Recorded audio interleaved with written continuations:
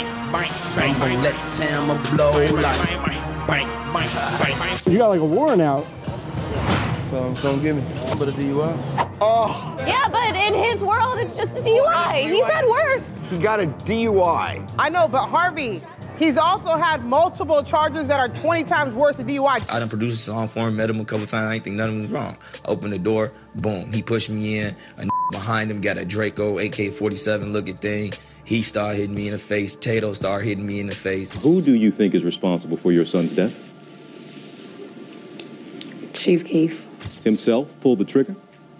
I don't believe himself pulled the trigger. I believe he paid somebody to do it. Chief Keef is undeniably one of the most influential rappers in hip-hop history, and he started making waves in the game at just 15 years old. Hailing from the south side of Chicago, Chief Keef became one of the first artists to really bring Chicago drill music into the mainstream.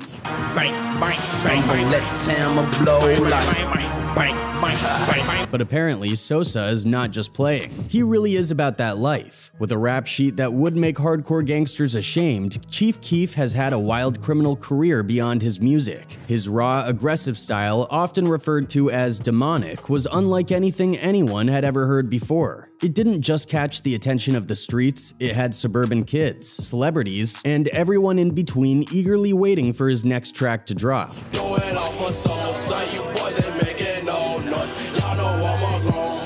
Even A-list celebrities became major fans of Chief Keef. Take 50 Cent, for example. He's praised Keef several times in interviews, which is notable since 50 doesn't often give his stamp of approval to up-and-coming rappers. When Chief Keef come around for the first time, I fall in love with Chief Keef because I look at him and I see that he just has Chicago influences. Said the shit that he really feel, like fake True Religion jeans. Don't like. Yeah, Chief Keef, like, yo, he's like, he would have, my son, Chief Keef is what my son would have been if we didn't make it at that point. The significance is someone who's completely affected by the environment. Then there's Kanye West, who's jumped on the remix of Keef's track I Don't Like, catapulting his career even further into the spotlight. Clone like, pay homage or case vomit, ungrateful niggas I don't like. With cosigns from rap royalty like that, Chief Keef was destined to be a household name. But it wasn't just the beats or the cosigns that made Keef and the Chicago drill scene explode. It was the authenticity in his lyrics. Keef wasn't just rapping for the sake of it, he was talking about real-life experiences, both his own and those around him. Whether he was the one doing the dirt or just affiliated with people who did, there was no doubt in anyone's mind that Chief Keef was speaking the truth. His music videos were gritty, his lyrics were raw, and everyone could see that Sosa was really about that life, and his rap sheet and the reputation of his crew only solidified that image. Let's dive in deeper. Named after his uncle Keith Carter, aka Big Keef, Chief Keef grew up in one of Chicago's most dangerous neighborhoods, Parkway Gardens, also known as O Block. Located in the Washington Park area on the south side, O Block is notorious for being one of the most dangerous places in the city, if not the country. The area is predominantly controlled by the Black Disciples, BDs, a gang that Chief Keef became associated with from a young age. Even though Keef was growing up in the midst of violence and gang activity, his passion for music was there from the start. He recalls memories of himself as a 5-year-old freestyling on his mom's karaoke machine. He'd pop blank tapes into the machine and record over some basic weak beats, his words. But by 2008, at just 12 years old, Keef started taking music more seriously, recording full-length songs and putting them out. It was around this time that he met DJ Ken, a Japanese music producer who had recently moved to Chicago. The two met through Keef's uncle Big Keef, who was out walking his dog one day when he bumped into DJ Ken. After chatting about music, they decided to start working together. Over the next couple of years, Chief Keef and DJ Ken would record a bunch of tracks while figuring out their process. In 2009, when Keef was only 14, he and DJ Ken dropped their first small mixtape, U.F.O. Overload. It's tough to find online now since most of it has been wiped from the internet, but a few tracks still exist if you dig hard enough. One standout track from the tape is Dead and Gone, which Keef wrote for a girl named Kita who had passed away. I know it. The song gives us a glimpse of Keef's early style, which was much more laid back compared to the high-energy drill beats he would later become known for. But things started to shift in 2010 when Chief Keef and DJ Ken released Moolah Express. This project had more of that drill energy and showed how far Keef had come in just a short time. His music was getting harder, the lyrics grittier, and it was clear he was evolving. Around this time, Keef dropped out of Diet High School for reasons that remain unclear. But as his music career started to take off, so did his involvement in the streets. In early 2011, when Chief Keef was still a teenager, he found himself in trouble with the law, getting arrested on charges related to H manufacturing and distribution. Since he was a juvenile at the time, the court declared him delinquent rather than guilty, placing him on house arrest. But even while confined to his home, Keef's focus never wavered. He channeled all his energy into his music and dropped 2 mixtapes that same year, The Glory Road and shortly after, Bang. It was Bang that really started to turn heads. With its raw lyrics and hard-hitting beats, the mixtape caught fire on the streets of Chicago. The momentum only grew when the Bang music video dropped online, and suddenly Chief Keef wasn't just another kid from the South Side trying to rap. He was a 16-year-old documenting the harsh reality of his life, and people were starting to notice. Out here though, but I'm gonna let Sam blow like bang. However, Keef's run-ins with the law didn't stop. Later that year, he found himself in another dangerous situation. While leaving his grandmother's house, he was stopped by a police officer. Keef was holding a coat over his hands, and when the officer approached, Keef dropped the coat and flashed a gun before running away. The officer chased him down the block, with Keef turning back several times to point the gun at the cop, which caused the officer to fire a few shots, barely missing Keef. Eventually, he was caught and arrested, facing multiple counts of aggravated assault and unlawful use of a firearm. He ended up back on house arrest, this time confined to his grandmother's house. But rather than letting that confinement slow him down, Keef used the time to sharpen his skills. It was during this period that he connected with producer Young Chop, a meeting that would forever change the sound of Chicago drill music. The two started working out of his grandmother's house, creating song after song, and it wasn't long before they struck gold. On March 6, 2012, Chief Keef uploaded a track called I Don't Like, featuring Lil Reese to YouTube. He even labeled the track as leaked, a tactic he often used to create buzz. That's that shit I don't like. Nah, a snitch. It worked. Within a short time, the song was blowing up locally, racking up over 50,000 views on YouTube. But the real game changer was when Chicago rap legend Kanye West took notice. Wasting no time, Kanye hopped on the remix of I Don't Like, bringing along heavy hitters like Pusha T, Big Sean, and Jadakiss. Don't like, pay homage or K's vomit, ungrateful niggas I don't like. How did you feel when Kanye West, which was the king of the Chi at the time, jumped on your I was like, come on, dog. I know what that feeling gotta feel like. I mean, I didn't think it was true though. The remix blew up, and suddenly, Chief Keef wasn't just a local sensation. He had the entire country talking about him. A local party promoter even called the track the perfect Chicago song because, as he put it, people just hate everything out here. At just 16 years old, Keef had gone from being a kid on house arrest to a household name in hip-hop practically overnight. With everyone watching, he kept the momentum going, releasing 4 mixtapes within a span of just 6 months, all leading up to his highly anticipated debut album. The hype around Keef sparked a massive bidding war between record labels, all vying to sign the young superstar. In the end, he inked a deal with Interscope Records, which was reportedly worth over $6 million over 3 years. The deal also included a second contract for his Glory Boys Entertainment GBE crew, which meant his entire team was now on the map. However, as great as the deal sounded, it came with some strings attached. One big catch was that if his debut album didn't sell at least 250,000 copies by a certain date, Interscope had the option to drop Chief Keef from the label. Even after signing his massive deal with Interscope in 2012, Chief Keef was still heavily involved in the streets. The fame and money didn't pull him out of that lifestyle just yet. In September of that same year, the Chicago PD announced that Keef was being investigated in connection with the death of fellow Chicago rapper Lil Jojo. Jojo, also a drill artist, had made serious waves in the city with his track 300K BDK, where he boldly dissed the Black Disciples and even called out specific names. Dirk say with squad, so I can't wait to catch him.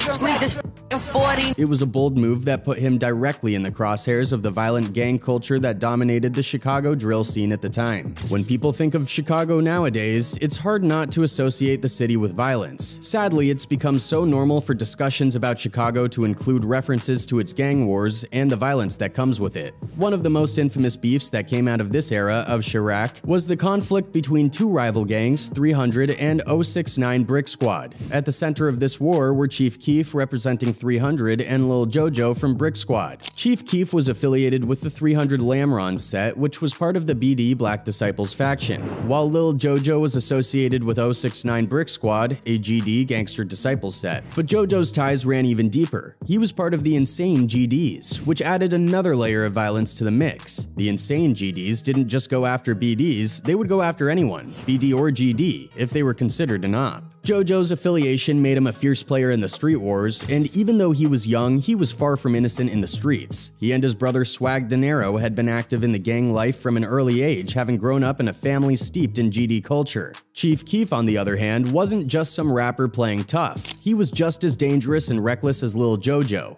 Both of them came from environments where survival often meant being the most ruthless person in the room. So it was almost inevitable that their paths would clash given their affiliations. The BD versus GD war in Chicago had been raging for decades before either of them was even born. And both Keef and Jojo became symbols of this ongoing feud. What really set off the beef between them, though, wasn't even directly related to Chief Keef at first. It actually started with his close associate at the time, Lil Durk. On March 28, 2012, Durk dropped a track that would change everything, L's Anthem. In the song, Durk dissed Brick Squad, rapping, "Brick Squad, I say F 'em, Wugga World with 'em, so it's F 'em." Wugga World was another set of GDs affiliated with Brick Squad, so they got pulled into the beef as well.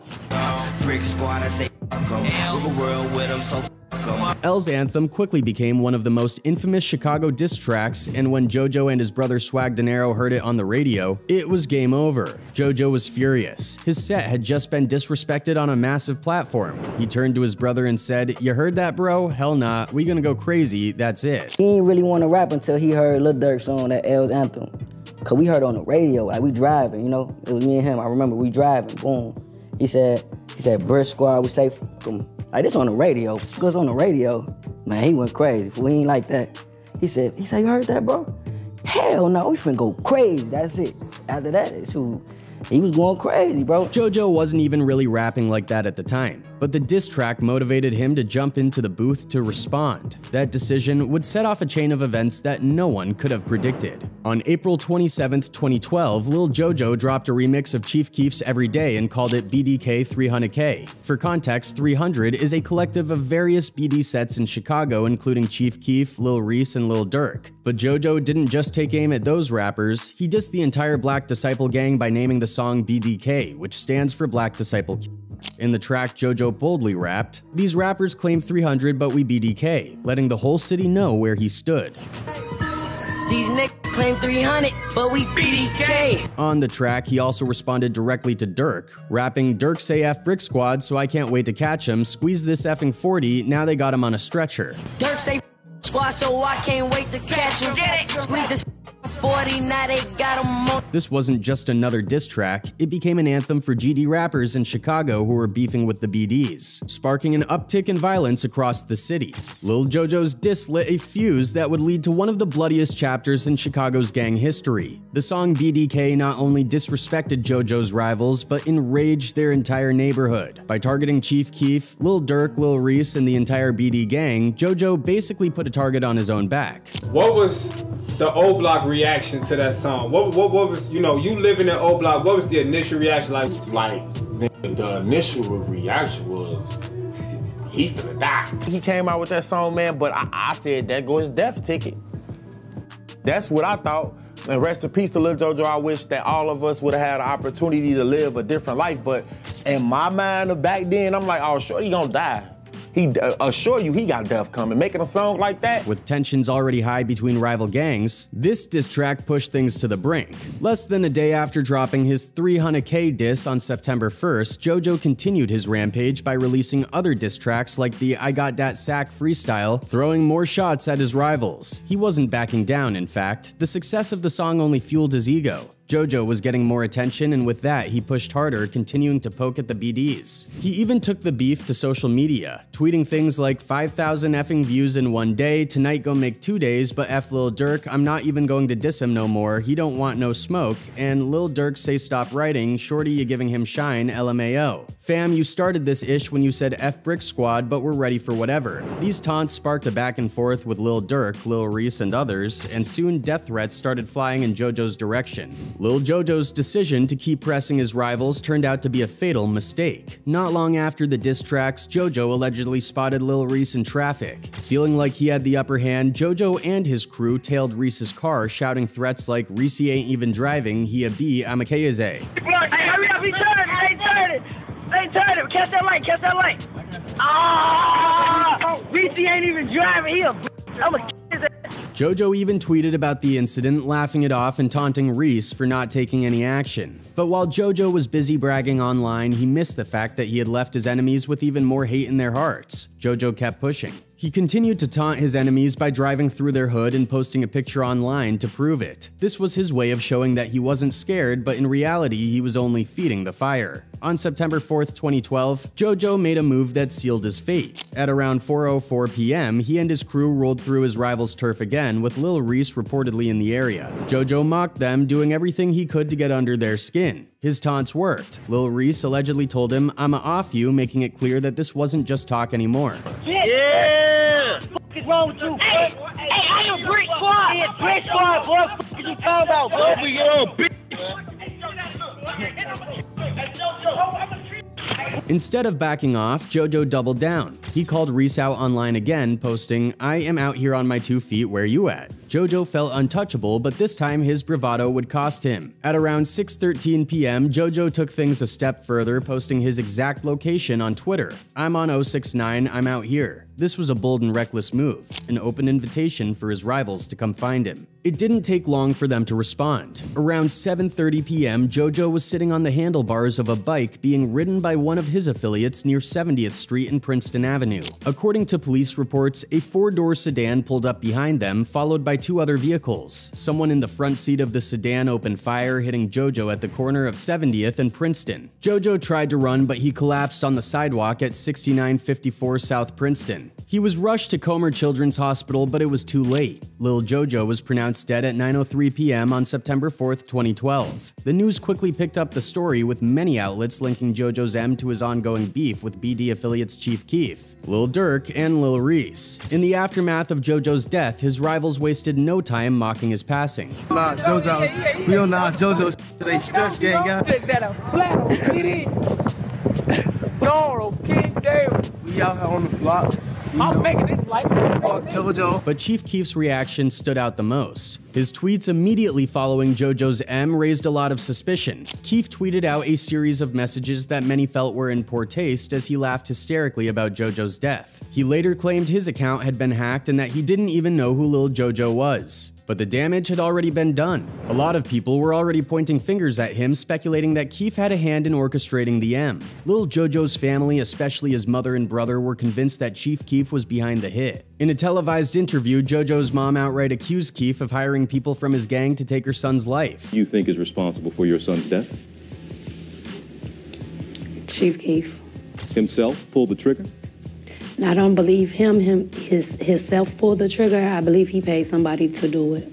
Swag Dinero also echoed these claims. His mother's accusations were soon backed up by one of JoJo's affiliates, who stated in an interview, quote, "We heard them rap dudes put money on bro's head." Heard them on JoJo boy, we heard them rap put money on bro's head too. This only fueled more speculation that Keef had greenlit the hit. Chief Keef's cousin, Tato, would also post online naming D Rose, Fredo Santana, and Kiki, Keef's affiliates, as the people who allegedly carried out the M. These posts only added more weight to the rumors surrounding Keef's involvement. The speculation didn't stop there. Swag Dinero also commented online about the shooter, further hinting that retaliation had already taken place. He made a cryptic statement that the person responsible for JoJo's death had already been K'd. In an interview, Swag seemed to confirm this, stating that after leaving the hospital where JoJo had died, he and his uncle did what they did that night. Many took this to mean that Swag and his family had gotten revenge on JoJo's care. I said, take me to him, and he said he's gone already. There's nothing else to talk about. I left out here, I was crying like a motherfucker. But I wasn't like sad, was mad crying. You know, I looked at Unc, man, and we left. We hopped and we went and we did what we did that night. The rumors of retaliation weren't just street talk. Police reports confirmed that just 2 weeks after Lil JoJo was offed on September 17th, 2012, Chief Keef's affiliate Keith Bonds, also known as Kiki, was gunned down. Authorities believe that Kiki's M was directly related to Lil JoJo's death, a grim retaliation for what had happened. Chief Keef's debut album, Finally Rich, dropped on December 18th, 2012, and marked a major moment in his career. The album sold 50,000 spots in its first week and debuted at number 29 on the Billboard 200. It was a solid start for the 17-year-old who had been living with his grandma just a year before. The tape was packed with hits like Love Sosa, Don't Like, and Hate Being Sober, tracks that would become anthems in the drill scene and solidify Keef as a force in hip-hop. But despite the buzz and fan support, the album didn't hit the numbers Interscope had hoped for. This set the stage for a rocky relationship between Sosa and the label. Interscope wanted big numbers, but Keef was more focused on his lifestyle and staying true to his roots. He missed multiple shows, often without explanation, and kept finding himself in trouble with the law. He violated his probation more than once, leading critics and industry insiders to wonder if Chief Keef was going to be another case of a young star burning out too soon. The tension between him and Interscope continued to build, and eventually the label decided to drop him altogether. But getting dropped didn't stop Keef, it just pushed him in a different direction. After parting ways with Interscope, Keef made a major move. He relocated to Los Angeles. Moving to LA turned out to be a positive shift for him. He distanced himself from the chaos of Chicago streets and the violence that had surrounded him for so long. Though it didn't mean all his troubles were behind him, LA allowed him to focus more on his music and business ventures. However, drama still seemed to follow. Keef got into a high-profile beef with rapper 6ix9ine, who loved stirring up trouble with other artists. Chief Keef, Lil Reese, all of them. And then there was the infamous incident involving producer Ramsey the Great, who accused Keef of robbery and assault. I done produced a song for him, met him a couple times, I didn't think nothing was wrong. I opened the door, boom, he pushed me in, a behind him got a Draco AK-47 looking thing. He started hitting me in the face, Tato started hitting me in the face. While the situation looked serious at first, Keef ended up beating the case and avoiding further legal problems. Fast forward a few years, and it became clear that Keef was evolving not just as an artist, but as a businessman. In 2021, he launched his own label, 43B, short for Forget Everybody, showing that he was no longer just thinking about his own career, but also about helping the next generation of rappers. He started signing new artists, giving them a platform to shine, much like how he had burst onto the scene years earlier.